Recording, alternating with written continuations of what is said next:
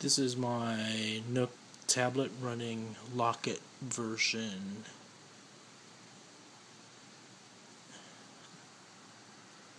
1.1.7. This is the latest version.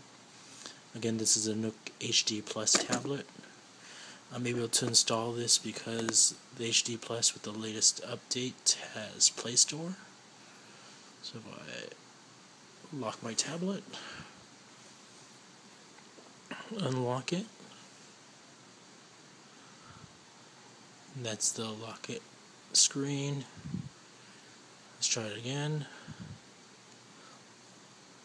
Lock it, unlock screen. So you just saw the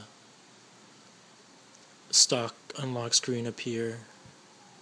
So the app isn't exactly perfect, but it's usable for the most part. See, this loads.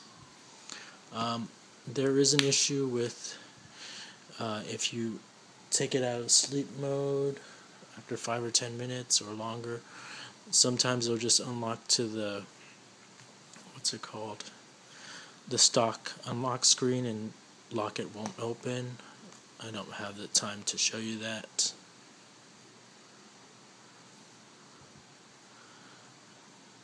But here at the top, there's a notification saying I've gotten